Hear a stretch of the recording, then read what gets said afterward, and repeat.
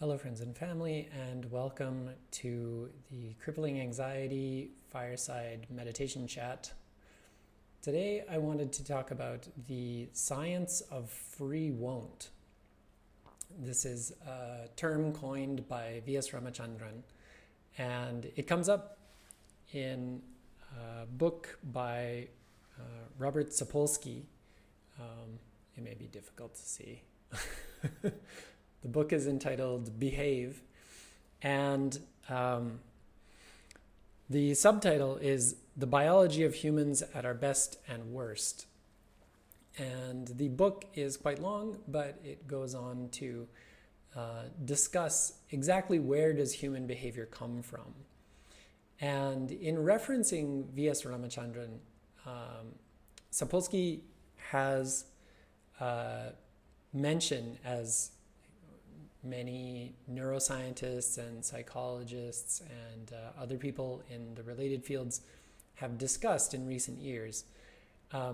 He draws on this study or a series of studies which have been done, which have essentially disproven the idea of free will. So the idea of free will is a bit too absolutist for anyone to really believe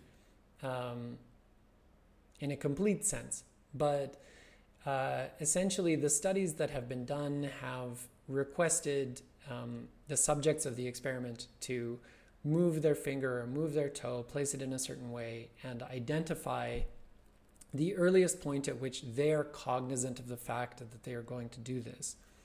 And what has been discovered is that the brain under fMRI scanners emits a signal which tells the researchers long before the subject of research that this behavior is going to occur. And what this essentially shows is that the human consciousness, our decision-making process is emergent. And we sort of know this. We sort of know, okay, our body is made up of tissues and organs and cells, and those cells operate according to certain machinery. But the idea that it is now externally observable, our emergent behavior, our emergent thoughts can be known to an external observer prior to our own awareness is quite a new idea and somewhat frightening idea, that we can be observed and people will know in advance how we will think, how we will behave. And V.S. Ramachandran's hypothesis or concept is this idea of free won't. So his quip is, there is no such thing as free will, but there is such a thing as free won't. And what he means by that is that it is observable under certain circumstances for the subject under observation to emit this signal but not act. And so what that means is that it is possible for an individual to actually reject emergent behavior. And in effect, this is what we are doing in meditation. We are not suppressing it. We are not forcing it to go away, or at least we're trying not to do that. But we are constantly caught up in emergent behavior. And that emergent behavior is only thought and emotion, but it is internal. So we're experiencing an emergent thought and an emergent emotion which coincide with one another. So I'm thinking about work and I'm feeling some anxiety. I'm thinking about people's health and I'm feeling some sadness, some trepidation, some concern. And these thoughts and emotions are artificial. So they are our imagination and they are our memory both of which are not actually occurring right now. So it is not an experience that we are having to know that someone is in poor health, to know that our work is not going well. We can only really have a memory or an anticipatory thought of either of those things. And so when we bring our attention back to the breath repeatedly, what we're doing is free won't. This is essentially denying the default, arguably it's the default mode network, but the default operation of the mind to say, no, I'm not just going to roll with whatever my default capacity wants to do.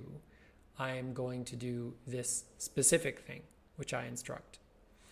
And it is, again, hypothesized that people who have very high skill level in this ability of free won't may actually perhaps have a free will. So you and I do not. We are simply speaking and acting and behaving based on emergent phenomenon within our body. There is no individual controlling, like manning the machinery. There's no little homunculus in the back of our mind saying, okay, you do this and you do this. Unfortunately, all of our thoughts, all of our speech, all of our behavior is simply emergent biological phenomena. But theoretically, it is possible that if a person were to repeatedly practice free won't, to deny those automatic processes over and over and over again, such that the conscious mind, the active consciousness, were in complete control, that person may have what we would presumably identify as free will. Is this a valuable thought exercise? Debatable. But it's interesting to think about in terms of what is dictating our behaviors, what is dictating our thoughts, our thought patterns, our habit patterns throughout any given day. We've fallen into some set of habits. Some of them were established when we were children. Some of them we've grown as adults. But a large number of those habits, even if they are habits we've instilled in ourselves, we are not in control of. They're simply the automatic machinery that keeps churning away and keeps moving us from one day to the next. And so meditation is something else. It is not the automatic machinery. It is our opportunity to engage free won't and say, I am only going to do this one thing. And whenever the automatic machinery kicks in, I'll bring it back. I'll turn it off, even if momentarily. Then the automatic machinery tries to spin itself up again, and I turn it off. And I keep coming back to this idea of turning the automatic off and engaging free won't. And for most of us, that may have to suffice in the absence, in lieu of free will, for most of our lives, I think. That is all for today. I hope you are taking good care of yourselves and good care of each other. Free will or not, form some good habits, eat some vegetables, get a bit of exercise. Take care of yourselves every day while we ride this thing out. I will talk to you tomorrow. Enjoy the rest of your weekend. Goodbye.